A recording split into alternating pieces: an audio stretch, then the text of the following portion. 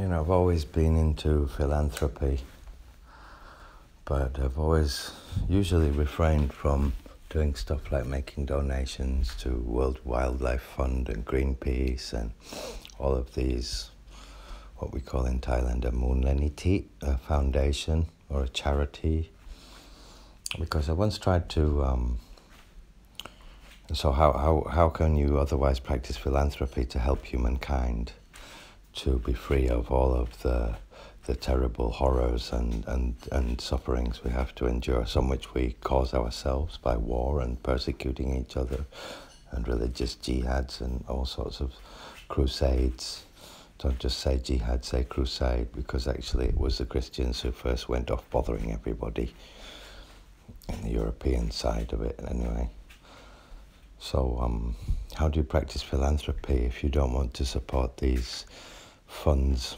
And why not support these funds? So first I'll go into why not supporting the fund, why I don't support them.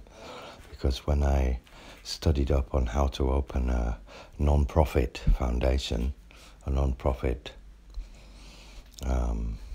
registered non-profit, the whole explanation, the whole dossier on how to do it, underlying it, not saying it, but actually underlying it, it was written for somebody, for the reader, assuming what is in the heart of the reader is to actually create a profession for themselves and for whoever else will be employed in the foundation, and to actually, I already call that profitable, that if the end of the business month, the company itself doesn't have a penny profit, but everybody who is in it has made thousands and thousands of dollars for themselves as their money for their time, I consider that a business. It is a business. This is a job creation scheme and a business scheme to feed oneself, but just don't let the company have any profits and invest any potential profits to make sure there's not a penny left over at the end of the fiscal year, of the tax year, so that if not, they take your company, your non-profit organization away from you. You have to keep it non-profit. But so long as you make sure there's not a penny left over, so you say, okay, we've got $10 million left over, we'll start a new project to help these people, and we'll put my brother in, and we'll put my friends in, and we'll give them a very high wage to make sure there's no profit left over. And if there's so much profit we don't know what to do with it, we'll spend it all on advertising. And how many expensive adverts have you seen in the cinema for the World Wildlife Fund? Lots of them, and on the internet. And all of these charities are advertising. Have you noticed that? Or when you're donating, what you're doing is paying for their advertising more than you're paying for the sacks of rice that are actually landing on the plates of children in Somalia, because it's not getting there. I live in Thailand, and I see stuff on the markets for sale that were actually sent by people who give their old clothes away in Germany. I once went out with somebody whose parents had a company who actually lived from collecting donation clothes to send to poor children in other countries. And I always scratch my head figuring out, well, how come they run a truck and they run all of this business from it? How are they making money from it? Well, I still don't know, but obviously they did. So obviously these donations and getting all the way to Africa, there's a lot of logistics along the way where people are actually charging their funds for it. Who's paying for it? I don't know. The taxpayer in the end. You are paying for it, which is okay, I suppose. But anyway, I don't support these kinds of philanthropy because I'm not sure that the person who needs it on the other end is actually getting it, and how much of it is just a tricky business. I suspect most of it in this world, considering how immoral many people are, what's in the human heart that is unpurified and unenlightened, which means almost all of us, then you can assume that everybody's being tempted on a lesser or greater degree. Everybody, including ourselves, unless we are enlightened and purified in our hearts. Some people are purifying it, and some people are becoming more and more pure, and some people never seem to get too corrupted and stay very pure to a human extent. Look at Mother Teresa, and you can see a lot of people who renounce things for the welfare of others. Anyway, how can we do philanthropy? Well, I think that even if these non-profit organizations do help, all they do is help to stem the tide. So it's like as if you've built a sandcastle and the water in the moat is leaking into the castle grounds. So you keep stuffing the hole full of sand, but it just keeps breaking a hole in again and trickling through. And all you can do is you keep repeatedly stuffing a hole in the sand, but you're not making this, you aren't stopping making a dam to redirect the water to a different place. So you're not stopping it at the source. Excuse me. And so, how do we stop it at the source? Instead of stemming the tide, we stop it at the source, and this is how we can help philanthropy, by helping projects that change human consciousness.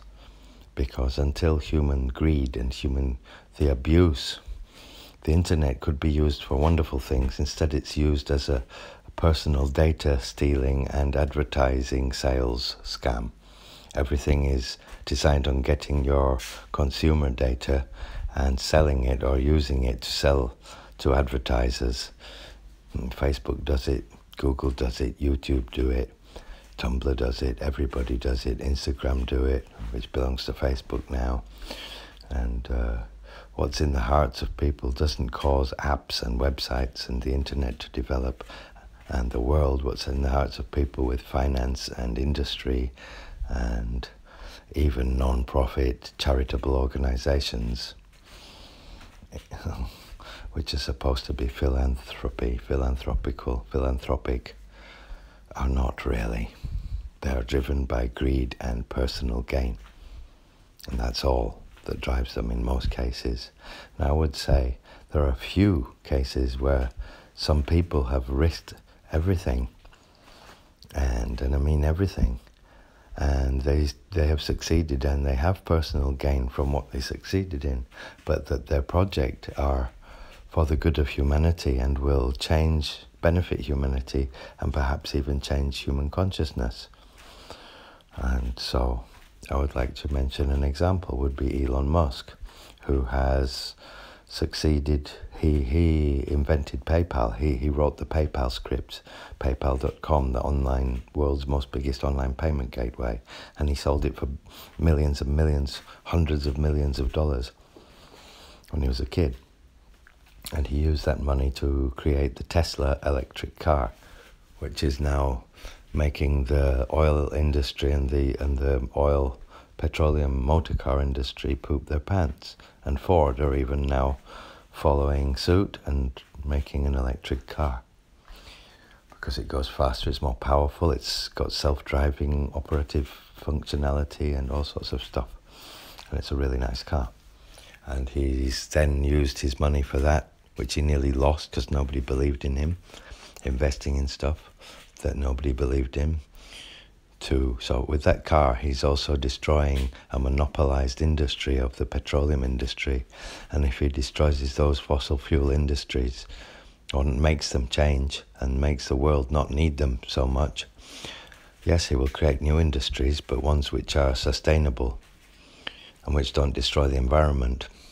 And so he's saving the world both from a New World Order monopoly and the wrong kind of New World Order, because there will be a New World Order. It's just a matter of it's a utopian one or a Orwellian one, like in George Orwell's 1984, or in Aldous Huxley's Brave New World, or if it's going to be a Golden Age one.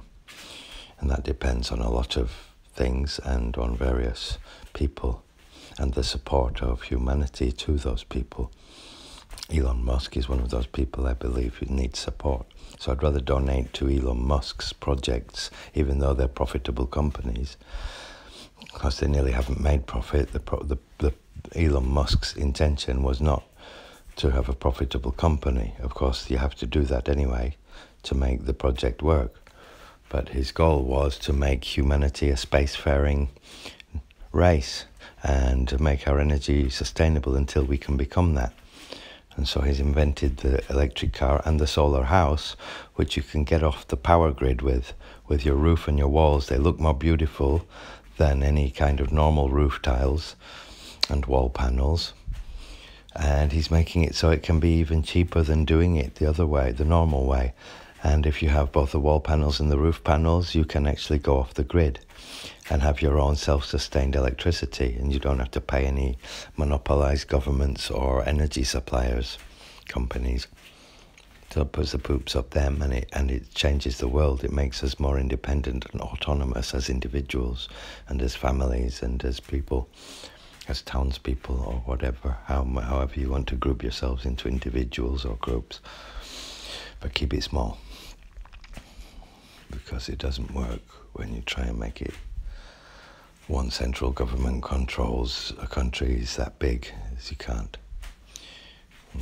So to his third project was the SpaceX, where he has created a rocket ship that can land again without throwing off, jettisoning its parts. So it's sustainable and reusable.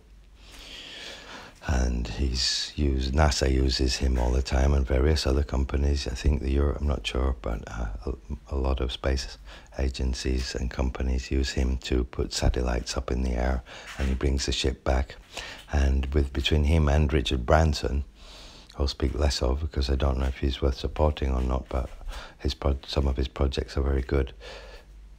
Perhaps just profitable, but very good. They happen to help humanity.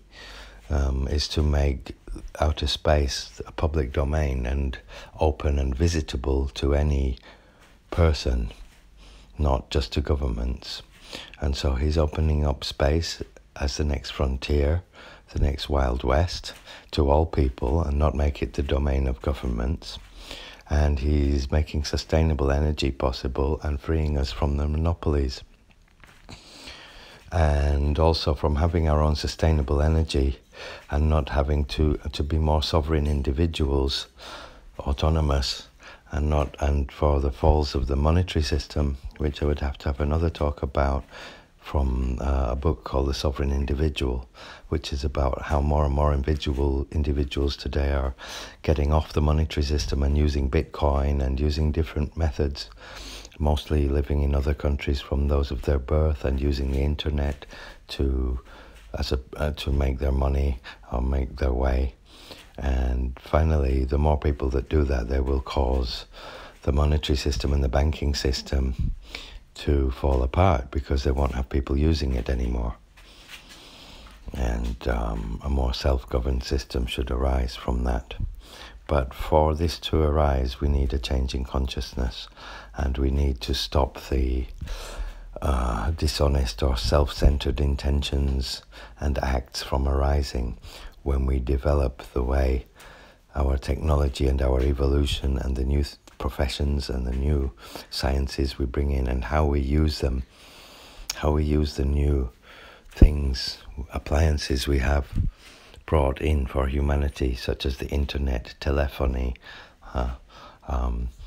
the automobile, the aeroplane, the ability to fly in the air, and all of these things, communications, computing, and that how they're being used in it commercially. It's taking advantage of each other, and it's based on abuse of each other.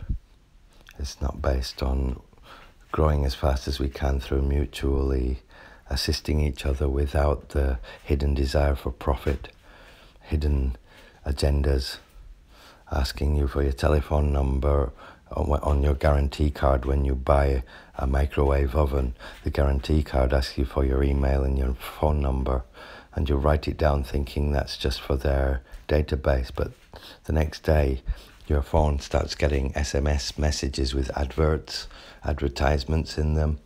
That's because you filled the form in when you bought the microwave oven.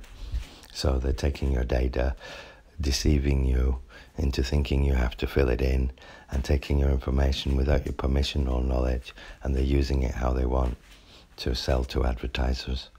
It's completely... The point is, it's not that it's disgusting. The point is that we have this thing in our hearts, humans, all of us, and it's called wrong view. It's unenlightened and it's impure. And that to stop the problems of hunger, war, and all of these things, and economic bullying of countries, and the imbalance of wealth and poverty over the planet, there's no point in donating all your money to the World Wildlife Fund and this for children and that for animals, because you're just stuffing mud in the hole to stop the water coming out for a while. But the problem's still there. There are still dishonest people at the root of it, creating new cons.